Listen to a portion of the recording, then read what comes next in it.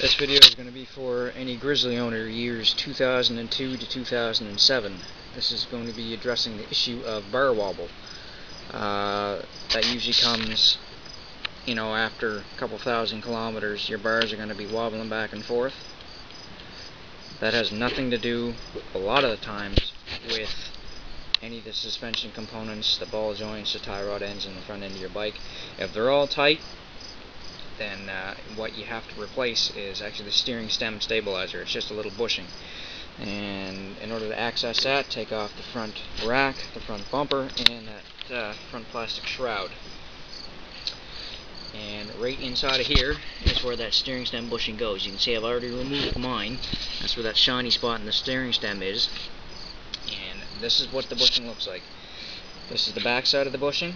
These collars here are removable. You're going to need to reuse them for the new pieces. And basically all it is these two pieces clamped together like that, and there's a seal. It's already split. Comes like that. It's just a dust seal. Goes inside of this groove and on the bottom end of this groove. These two pieces of plastic here are universal, so shouldn't be any issue messing them up.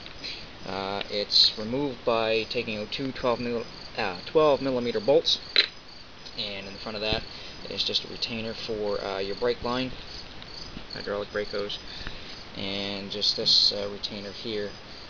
These tabs should have been bent over the head of the bolts. So, in order to remove them, like I said, just take out those two bolts, slide everything apart, and in order to keep the steering stem out from away from the frame to make things easier, I just jammed in a empty water bottle, just to keep things away from it. So that way you won't have any issues trying to hold the bar out and trying to wiggle that out at the same time. Anyway, any questions, concerns, just leave me a comment below. Thanks.